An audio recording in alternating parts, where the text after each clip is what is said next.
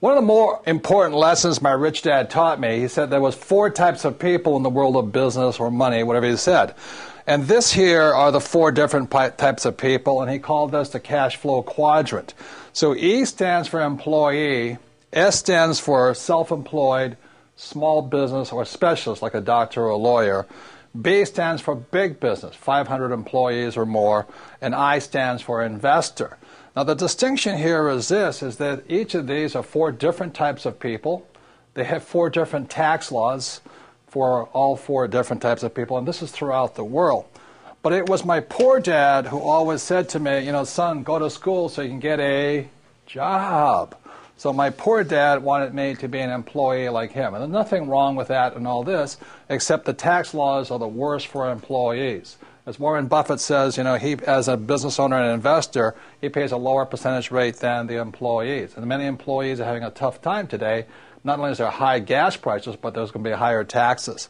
My mother wanted me to become a doctor or a specialist or a small business person. And I said to my mom, S stands for smart. She says, you got a good point there, because I didn't do well in school, so I wasn't going to make it there. It was my rich dad who advised me to become an entrepreneur or a big business owner like Bill Gates or Steve Jobs, Michael Dell, all those guys who created Facebook and Yahoo and all this, or Google.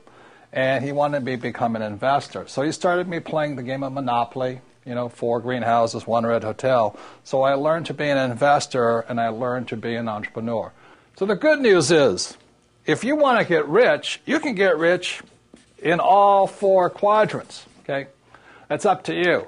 And so it was my rich dad who said to me, he says, you know, Robert, if you really want to be rich, learn to build businesses. It made more sense to him to work hard to build a business, something you owned and something you could pass on for generation to generation to your kids. Whereas my poor dad said work hard, but my rich dad said, why would you work hard for something you'll never own and you can get fired from right away? Again, that was the difference in values. So my rich dad suggested I learn how to be a business owner and learn how to be an investor.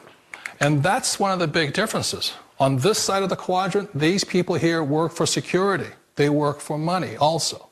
On this side over here, their key value that they want is they want freedom. They don't want to have to work at a job anymore. They don't want to have to work for the rest of their lives. So the beauty of building a business and learning how to invest is very simply that this is passive income. You work hard for a few years, but possibly for the rest of your life, income keeps flowing to you. Again, the reason somebody thinks a house is an asset is because they lack financial intelligence or low financial IQ. They may have gone to Harvard or in whatever, but if you can't tell an asset from a hole in the ground, I don't know what the heck you can tell the difference of, you know? So it's really quite simply the most important word, for those of you in business or finance, know the most important word is not income, expense, asset, liability. The most important word in the English language for the rich is a word called cash flow. You've got to know where the cash is flowing. So what a rich person is doing is controlling cash flow. So if money comes from an asset into your pocket, it's an asset. So very simply, when I was 9 years old, my rich dad said, assets put money in your pocket whether you work or not. Okay, repeat after me. Assets put money in your pocket whether you work or not. Okay? And very simply, liabilities take money from your pocket. Okay? So what does a liability do? It takes money from your pocket. Okay? So the way you know you have an asset or a liability is very simply this. If let's say you're married with 3 kids and all this stuff, and you stop working, the money coming in is money from an asset, and the money going out is money from a liability. So if you happen to have a little house sitting over here, and it's sucking cash out of your pocket every month, it's a liability. And can do it. A number of years ago, I bought a $7 million commercial building. I paid for it with 0 down. And every month, after everything is paid for, it puts about $30,000 a month income in my pocket, or $360,000 a year for no money down. So that is the price of having a good education or a bad education. A good education is knowing the good debt versus bad debt and how debtors can win if you know what you're doing. Even in this economic environment of high volatility, because I'm basing all of my investments not on capital gains or appreciation, I base all of my investments on cash flow, how much money comes in.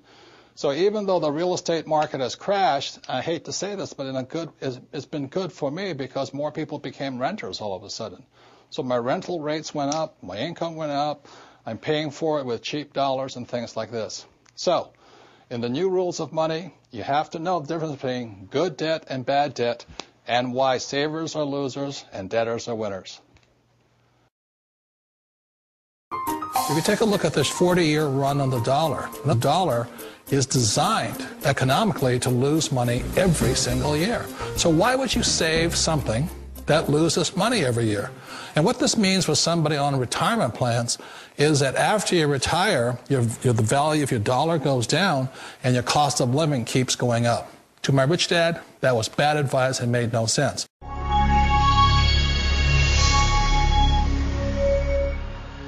So the third new rule of money is, I think the big mistake is, I hear so many people say it's important to save. That's ridiculous. And the reason that's ridiculous is because what happened in 1971 is crucial. In 1971, the U.S. dollar stopped being money. In 1971, the U.S. dollar became a currency. And what that meant is Richard Nixon, in 1971, the president, took us off the gold standard. That's like giving an alcoholic free rein to the bar, or it's like giving somebody who can't control their spending unlimited credit cards. So what's happening is all the savers today are losers. You know, the problem with 1971 is that the federal government keeps printing money, so the value of your money keeps going down. So these people, I'm saving, and if you notice, as the value of the dollar goes down, prices go up. So they call this inflation. You know, you look at in 1997, oil was about, I think, $10 a barrel. 10 years later, it's about $135 a barrel. So they say it's inflation, but really what it is the dollar's value coming down. So savers are getting wiped out today. So the U.S. Federal Reserve Bank, which I believe was created in 1913. In 1971, the reason 1971 is such an important time was because the U.S. Federal Reserve became the bank to the world. They could print as much money as they wanted.